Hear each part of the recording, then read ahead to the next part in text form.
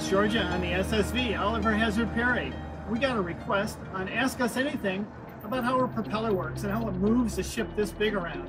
Well, a propeller is a rotating hub with radiating blades. It's driven by our ship's engine.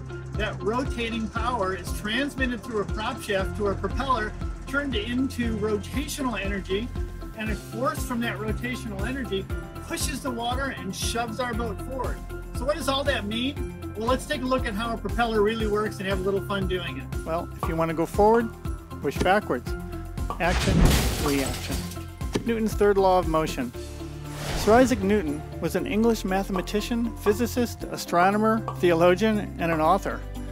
He's widely recognized as one of the most influential scientists of all time and a key figure in the scientific revolution. We use his laws of motion in this discussion. His first law, a body at rest tends to stay at rest. Our ship has a tendency to sit or continue to move unless acted on by a force, like the wind, the tide, the engines. His second law, F equals ma, force equals mass times acceleration. The force applied to our ship equals the mass of the ship times the acceleration of all vectors acting upon it. Like the tide pushes one way, the wind another, and our engines a third. All of these forces have vectors, and the vectors add up to our direction. And most importantly in our discussion today on propellers, his third law. When a body exerts a force on a secondary body, the secondary body simultaneously exerts a force equal in magnitude and in the opposite direction of the first body. Our ship's propeller exerts a force through the water behind us and shoves us forward due to that force. Our propeller pushes a lot of water backwards, propelling a big, heavy ship forward.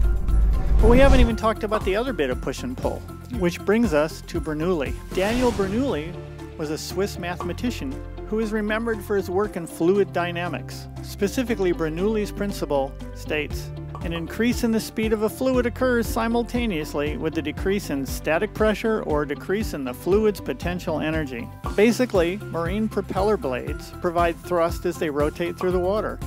The curvature of the blades reduces pressure in the front of the blade. The pressure behind the blade is greater. All that water gets sucked into the propeller and shoved out the back. Due to the water rushing past, it creates a force from the propeller. Newton's third law then comes into play.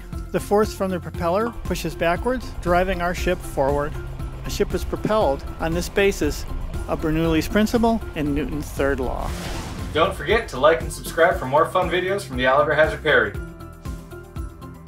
And share it with your friends! Let's take a look at the three main factors of a propeller design. The type of propeller, the number of blades, and the blade pitch. Type of propeller? In general, they fall into two categories, a fixed pitch prop, FPP, or a controlled pitch prop, CPP.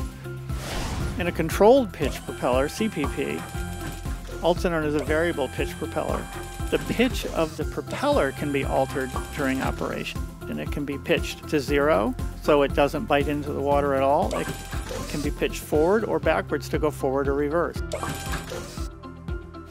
The blades on a fixed pitch propeller are permanently attached to the hub or the center of the propeller. The pitch of the blade is permanently fixed and cannot be changed during operation. The blade pitch of a propeller can be defined as the displacement that a propeller makes for every full revolution of 360 degrees, assuming no slip. Let's talk about slip. Slip is the difference between the actual and theoretical travel through the water. For example, if a 10-inch pitch prop actually advances 8.5 inches per revolution through the water, it is said to have a 15% slip. 8.5 inches is 85% of 10 inches. Slip can occur for a number of reasons. Tides, currents, issues with the propeller, any number of things can cause slip. What does that mean? It all ends up making us travel not as far for every revolution as we could theoretically.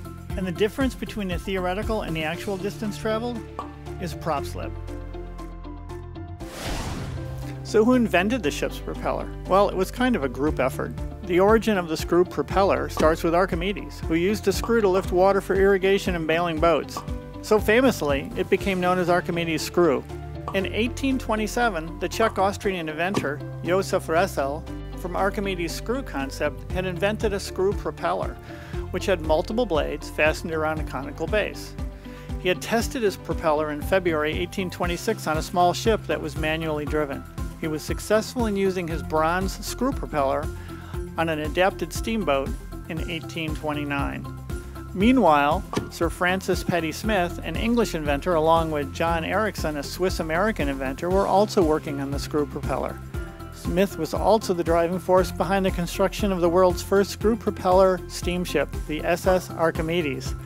Regardless of what type of propeller a ship has, or number of propellers on a ship, they all work the same, using Newton's third law of motion, Bernoulli's principle of fluid dynamics, and it all works together to move our ship in the water.